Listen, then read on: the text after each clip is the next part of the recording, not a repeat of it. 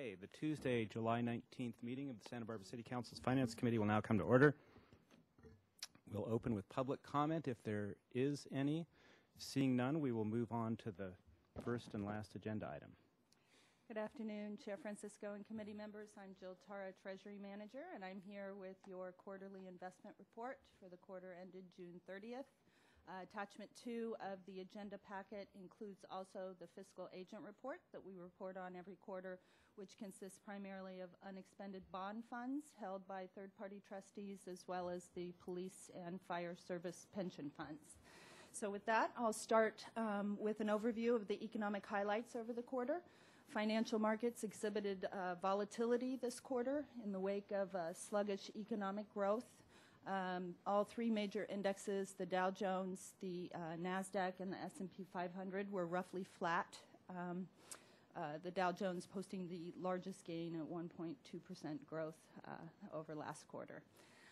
The Federal Open Market Committee of the Federal Reserve Bank at its June quarter meeting acknowledged that economic growth has been slower than expected, and they cited reasons such as food and oil prices, which have dampened consumer spending, as well as supply constraints from the natural disasters in Japan, as well as a weak jobs market. And the national unemployment rate was largely unchanged at 9.2%.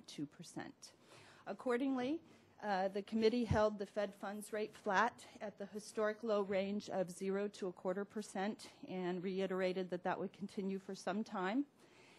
And at the end of June, we saw the end of the Fed's quantitative easing stimulus program designed to spur economic growth by keeping interest rates low. Under the program, they bought $600 billion in treasuries over the last few months and wrapped up that program. Interestingly enough, we didn't see that reflected in treasury yields at the end of the quarter. In fact, yields were down slightly, primarily because of fears of a Greek debt default. So that would have global implications. At this point, we're turning to the portfolio activity over the quarter. During the quarter, we had $16 million in securities called before their final maturity date by issuers, and $4 million in maturities of non-callable securities for a total of $20 million. That $20 million was reinvested along with $4 million of our LAIF balance in primarily callable securities, being AAA rated federal agency securities. We also during the quarter, or actually on June 30th, the airport made its semi-annual promissory note payment of roughly $82,000. Turning to portfolio interest and yield, the interest earned on the portfolio during the quarter, consisting primarily of semi-annual bond payments, was $768,911 for a total of just over $3.2 million for interest earned during fiscal year 2011. And every month, based on the interest earned, we allocate those interest earnings to the different city funds based on their average cash balance. So that's how it comes into the portfolio, and then we allocate it out into the different city funds to be spent. The portfolio yield ended the quarter at 1.773%, which was 15 basis points lower than the March close, or March closing yield. And that's reflective of the higher yielding securities rolling out of the portfolio and our ability only to repurchase securities at a lower interest rate.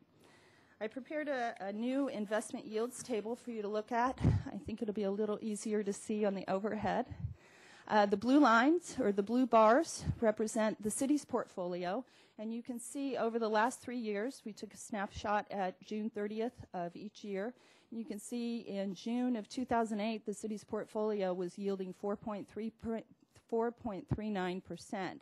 That has steadily declined over time down to this most recent quarter end of 1.773, as I just mentioned. You'll see the differential between the yield on the city's portfolio has maintained quite a large differential over the other benchmarks that we use, and we measure our portfolio performance to the LAIF rate, which is the State of California Pooled Money Market Investment Fund that we send funds up or pull down daily based on our operational needs, and also invest out in longer-term securities. In more typical times, the city's portfolio yield hovers within a 1% range above or below LAIF. But since the recession started in 2008, we've just consistently outperformed LAIF. The yellow bar corresponds to the 2-year Treasury note. We usually outperform the 2-year Treasury, but we do include that as one of our benchmark measures because it roughly corresponds to our target average days to maturity to capture the best investment based on the safety, liquidity, and yield objectives in the city's portfolio. And the last measure is the 90-day T-bill, which would be a LAIF alternative. And you can see that 3 years ago, the T-bill yield was 1.87, and at June 30th, 2011, 0.01%. So that's practically nothing to have someone hold your money.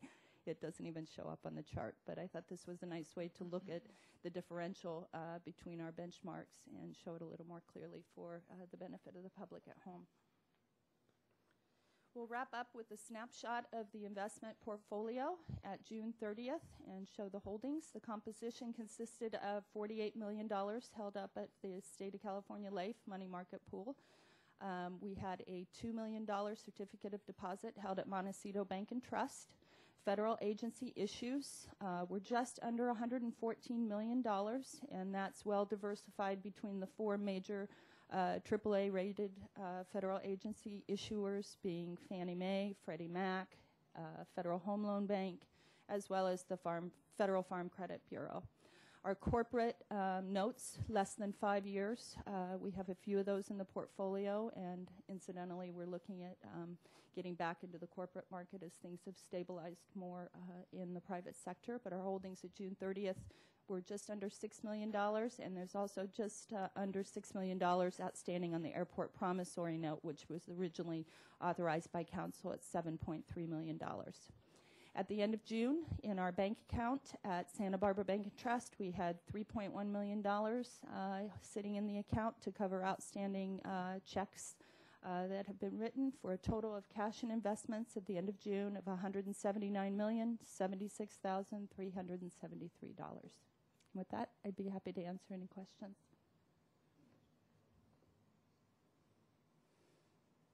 Sure. Mr. Samario just mentioned that the State of California LAIF account, we used to have 2 accounts. We reported them consolidated on the monthly and quarterly investment reports as one value, but we did have 2 accounts with the transfer of the RDA, all the assets, property, and contracts outstanding to the city on June 28th. We combined those accounts, so there's no longer an RDA portion in that $48 million. It consists entirely of city LAIF funds. Okay, thank you. Questions from committee members? Mrs. Self. Thank you, Chair Francisco. Can you email me later a breakout of what each department received? Oh, sure, for interest for the year. Right, and just a comment, it looks like we should do more inner-city lending. That was a special 20-year note that council authorized at 7% because it was roughly corresponded to the rates at the time if they would have issued, or if the city, the airport would have issued the notes in the private bond market, because it was a private purpose bond for the quick turnaround rental facility for the benefit of the private car rental companies.